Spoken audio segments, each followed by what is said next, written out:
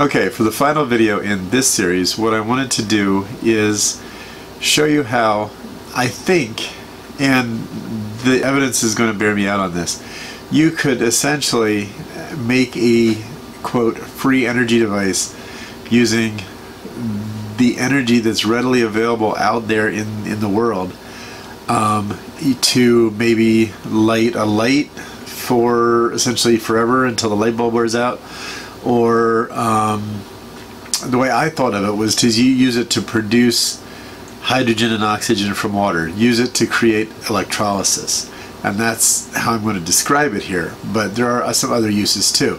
And I'm going to bring in some resources that are already available so that you can see that this is really probably possible. And I don't know that anybody's actually done it, but it would be so cool just to put it together and have it work just as a demo, just to say, look, this is what's possible. Maybe this is something we could aspire to, is to be able to have this kind of free energy at our disposal. And so let me get back onto the computer and we'll have a look at this now. I personally think this might be one of the most cool things that I could do, and I haven't gotten around to doing it, and I've realized that I probably never will, so I'm going to tell you how to do it. And I really want to see if anybody can do this one, because this one is so cool. And it's just kind of making a free energy device, but it's something that should work based on what just common science tells you. It should be able to be made to work. So I'll show you something similar here. It's another YouTube video. It's a guy, well, look, he has atmospheric electricity powering a corona motor. It's an electrostatic motor, and here's how he did it. Basically, he took a drone, ran a wire like 350 feet into the air, and built an electrostatic corona motor, and ran the wire that was in the air to one side of the motor, and then a wire out the other side into the ground. And this allowed the potential difference that exists between those 2 points, the ground and the 350 feet in the air, to equalize through that wire, and it does turn the motor. Okay, so let me show you what I mean here. We'll look at a little bit of this. Hi gang, here's my corona motor running on atmospheric electricity. It was just a wire extending up from the corona motor high up into the air. It took a few tries and the enormous help of a friend with a large enough hexacopter willing to lift the wire up, and as you can see, it works.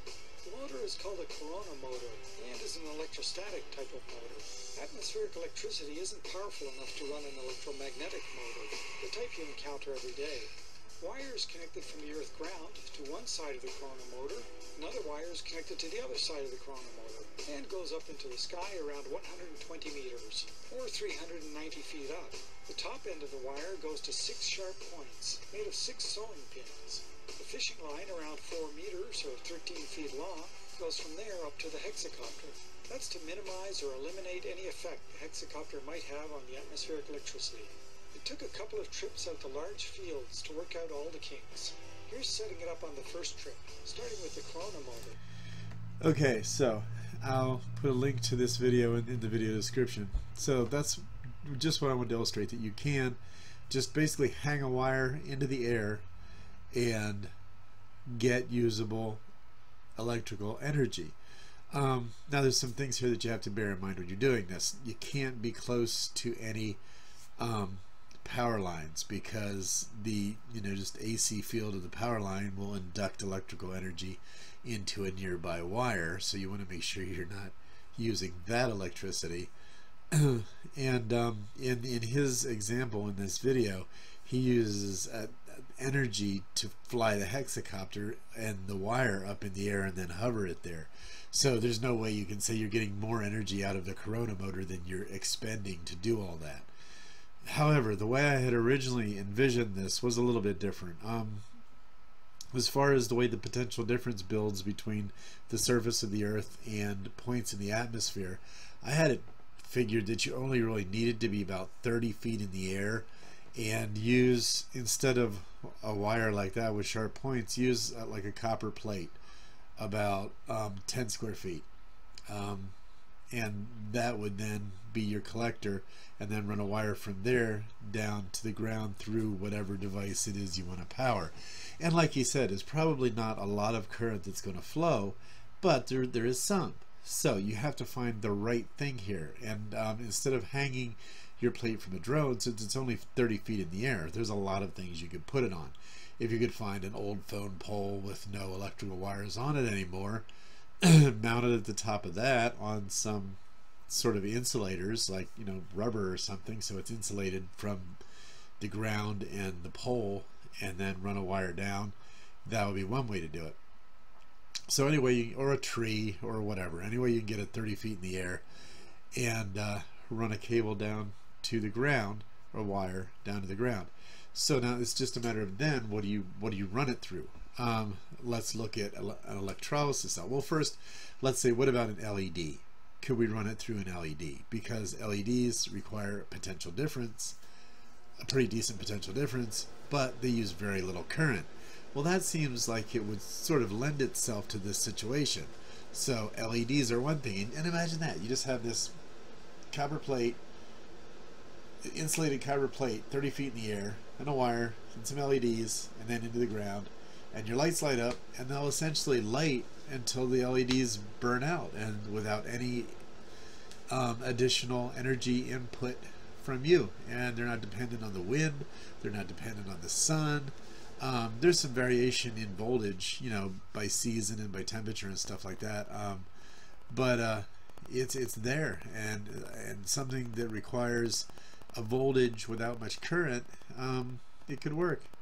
And that's what made me think of electrolysis, because, you know, as I've said in a couple other videos, an electrolysis cell with just the electrodes, inert electrodes, and pure water is a capacitor. It's a water capacitor. So you can build a huge potential difference on one side, and you know, then you have your capacitor with your charged capacitor. Now, when you add electrolyte into that water capacitor, you get a leaky capacitor. So some of the current can pass through.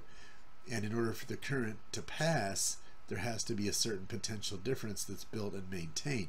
So an electrolysis cell would be ideal, because you could put an electrolysis cell in your wire between the sky and the ground, and it would act like a capacitor until it built up enough potential difference for current to flow, and then whatever current is there should be able to flow.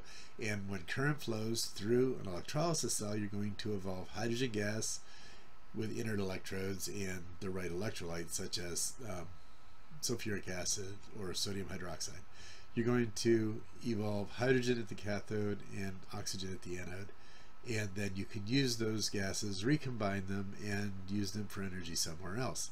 And that's totally free, because the potential difference between the Earth and a point in the atmosphere is creating the potential difference there, and it'll maintain it, you know, forever. There might be some fluctuations, but it'll maintain it forever. So you can produce hydrogen all day, all night, all day, all night, every day, just using the energy of the Earth. And that turns the energy of the Earth into a form that you can, like, save up and use it later, you know, or use it in a totally different way than you could use the little bit of energy that you're getting out of the atmosphere.